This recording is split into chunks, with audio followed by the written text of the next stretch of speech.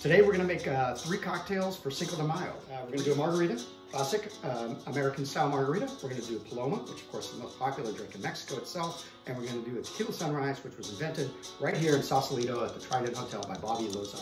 We're going to get started with the margarita.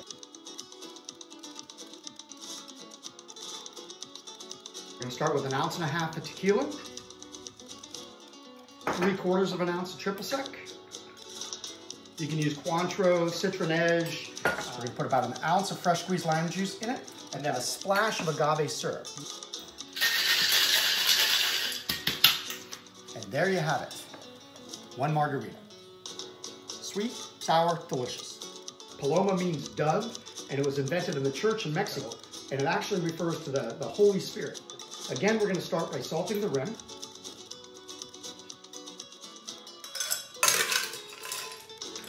Again, tequila, 1.5 ounces. About 1/2 ounce of lime juice, just a touch to give it a little more bitterness. A little touch of agave, again about 1/2 ounce. And then fresh squeezed grapefruit juice, about 2 to 2.5 ounces, depending on the size of your glass. We're going to top it all off with a little bit of soda water. And then very importantly, we're going to stir it gently, because once you top a drink with soda water, if you don't stir it and you sip it without a straw, it's going to taste weak. So there you have it. 1 tequila Paloma.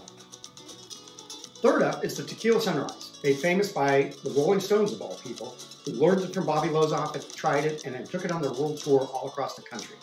So we're going to again start with 1.5 ounces of tequila, some fresh squeezed lime juice, fresh squeezed orange juice, about 1 ounce to 1.25 ounces.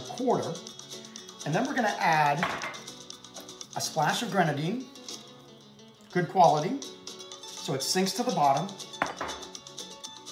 And then a splash of cassis. Top the whole little concoction off with a little bit of soda. Garnish it with a maraschino cherry, all natural, and a slice of blood orange if you like. And there you have it, Tequila Sunrise.